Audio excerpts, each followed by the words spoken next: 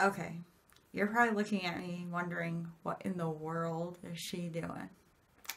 Well, I'm here to talk about something that you don't hear talked about a lot on YouTube or anywhere else. Um, Especially when people are talking about beauty and it's all about makeup and just looking a certain way. And I'm here to expose a little bit about the truth, the ugly truth behind beauty. Um, First of all, I'll explain what I've got going on here. You'll hear my lovely lisp because I'm wearing retainers. I had braces for 4 years when I was a kid, like fourth through eighth grade, basically. Um, and so, still as an adult, I try to wear my retainers at night because I'm not walking around during the day talking like this, and I don't need to.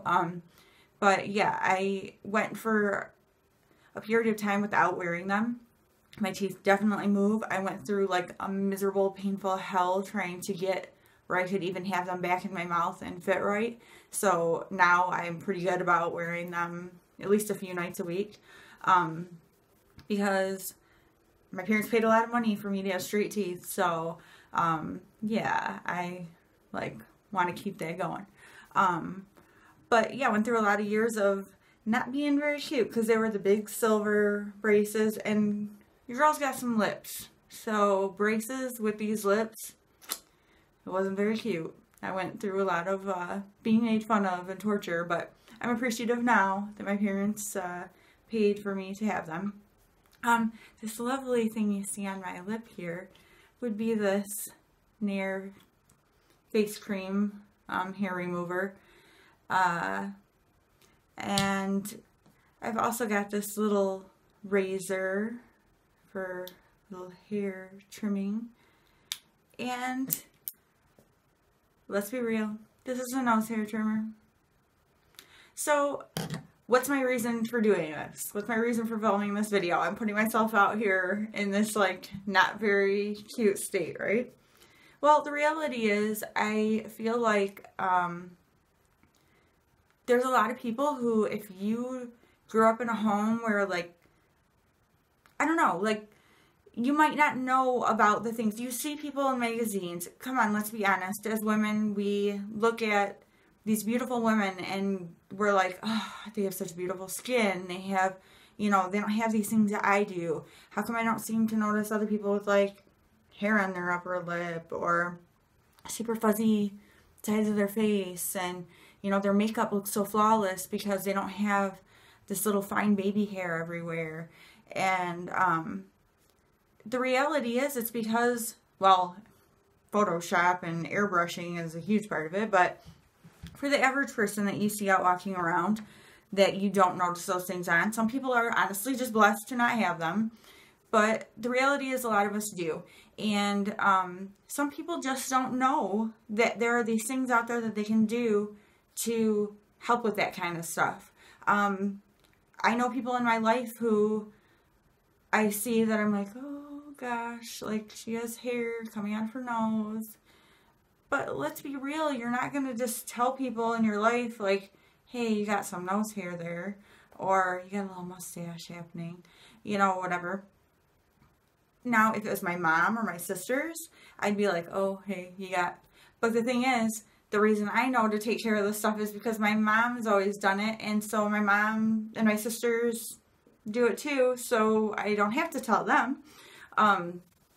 But most of us wouldn't want to walk around with, like, nose hair coming out or having a mustache if we realize that it's there, because some people honestly just don't.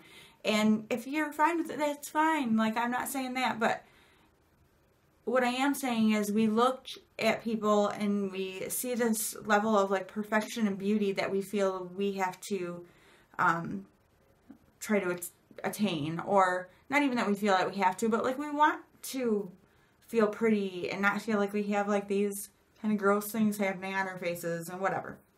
So, that's what this is all about. It's the ugly truth behind beauty.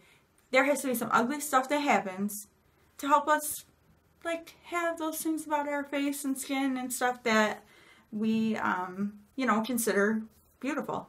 So I would say once every other month usually. My hair doesn't grow too dark. Occasionally I'll get like a couple little darker ones because I do have dark hair. That'll be on the edge that a lot of times I just pluck, which feels miserable, but yeah, there is Nair Face hair cream, and you leave it on. Do not leave it on for more than 10 minutes. Test your skin, because if you have sensitive skin, you might not want to leave it on that long. But I have made the mistake of leaving it on for more than 10 minutes, and whew, it was not good. I had for like 4 days like this red, it kind of scabbed, not good. So you have to be careful how you're doing that.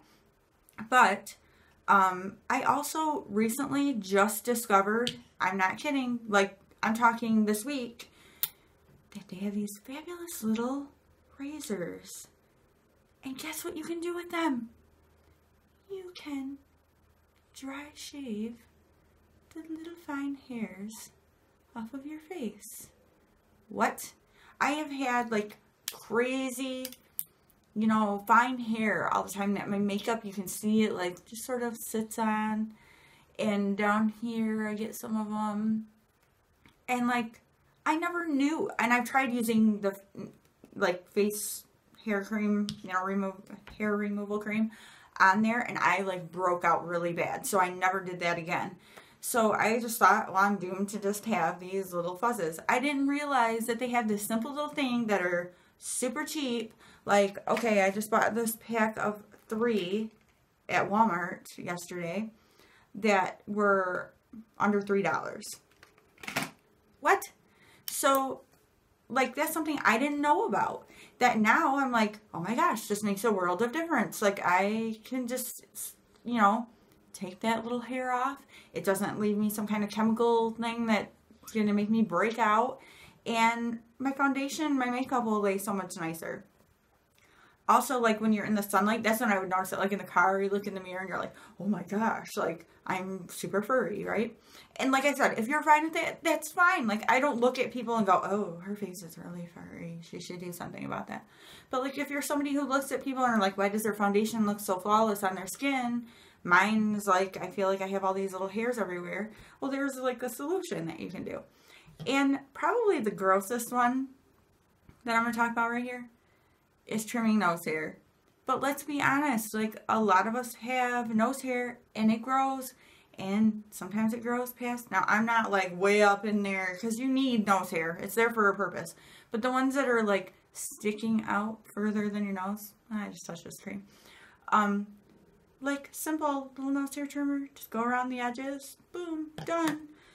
And like, these are just simple things that you can do that are not at all glamorous, but that make you just feel better about the stuff you've got going on your face.